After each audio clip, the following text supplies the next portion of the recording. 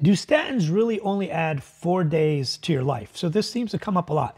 That was based on a study that was published. The authors that published it didn't even agree with the results, but they said if we took a person with very high LDL cholesterol, let's say their LDL is like 120, 130, and we put them on statins for a couple of years, 2 years, 1 year, 13 months, 5 years, whatever it is, and then come off of the statin, they take it and then they stop.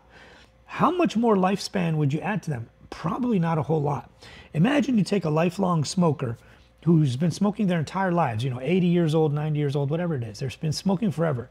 And you're thinking they're probably gonna have COPD, probably gonna have lung cancer, obviously. What if we told them not to smoke for like 1 year or 2 years or 5 years?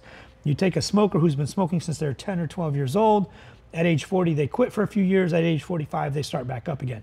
What is the chance that they delayed or prevented that cancer?